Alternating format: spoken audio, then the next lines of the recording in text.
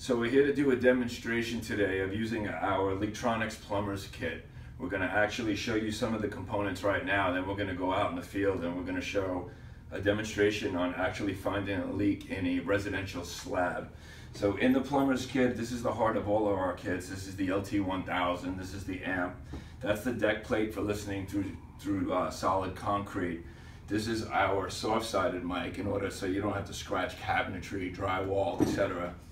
This is our most important tool. This is our probe, so it could be used with gas lines with magnetic pickup, and it can also be used just as a sensor, and we're going to demonstrate that today.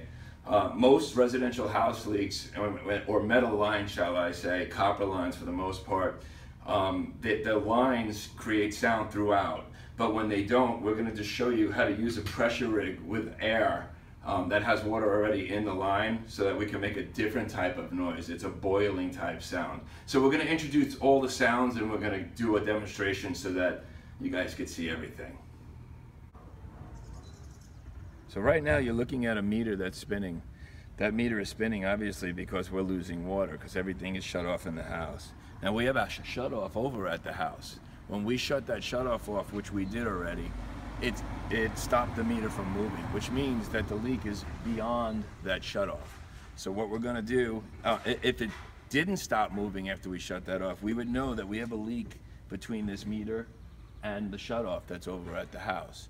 But now that we know that we have a leak under the slab, we're going to do a couple of more isolating issues, and then we're going to break out our equipment.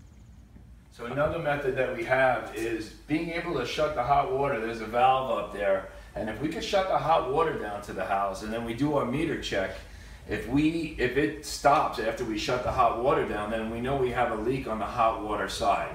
The equipment, it doesn't make much of a difference because we're going to be checking cold and hot, but it just gives you an idea of how to isolate.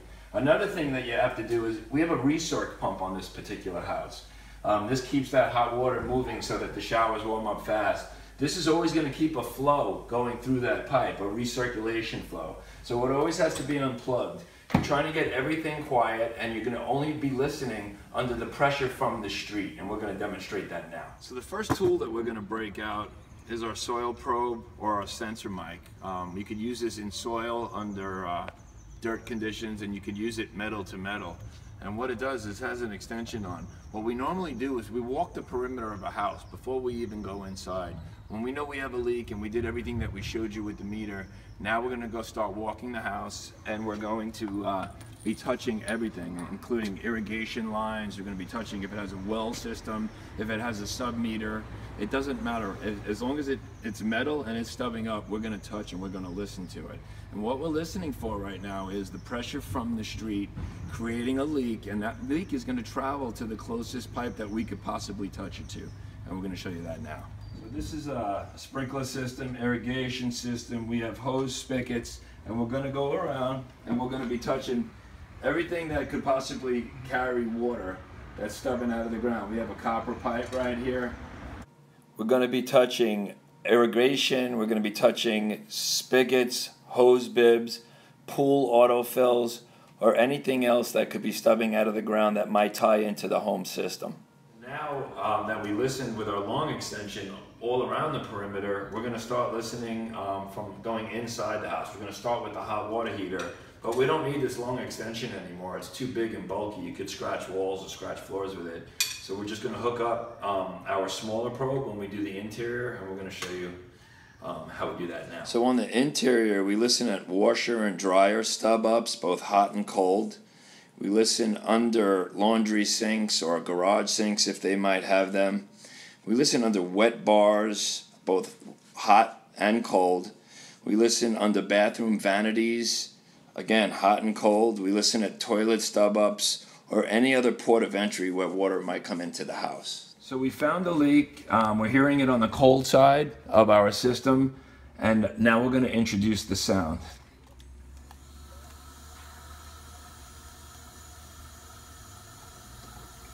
That's the actual sound of the leak underground, but what we're also going to do is we're going to use our soft-sided mic, and we're going to listen to all the other areas, and this way we're not going to scratch any of the cabinetry.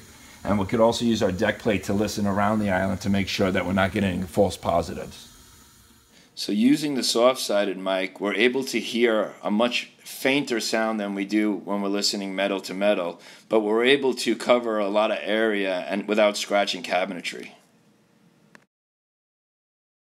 So now that we listen and we know that we're under the actual island on the cold water side, what we're going to be doing, we like to use our hard deck listening plate so we can listen through the slab to isolate everything and to make sure that everything is within that range.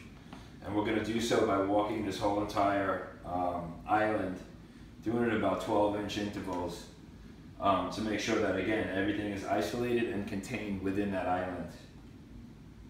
So now that we heard what we heard with this through the metallic line inside the house using our probe and our listening probe, what I like to do is back ourselves up. And by doing that, what we do is we take our pressure rig. We don't do any water. We shut everything down from the street, so now we just have static line that's in the pipe. And what I like to do is hook up a pancake compressor. We have this valve that controls it. And instead of being invasive and cutting pipes, we try to get to a spigot which is nearest where we're thinking we're hearing what we are. So this spigot kind of comes through, the kitchen is on the other side, and what we're going to do is, as I'm injecting air, we're going to introduce the sound that we're hearing with our equipment from actually underneath the island where we found it. So again, we're going to be doing short pulses of air from here. That's mixing at the water, it's going out, and it's a totally different sound. It's more of a boil sound than a leak, than a metal pipe leak sound like you just heard in that other example.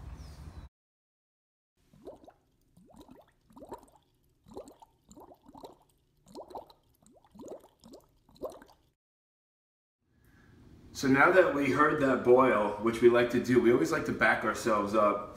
I'm 100% positive that our leak is down underneath here. Anyway, anytime we have to make a plumber's loop or a repair, we always have to cut a 2x2.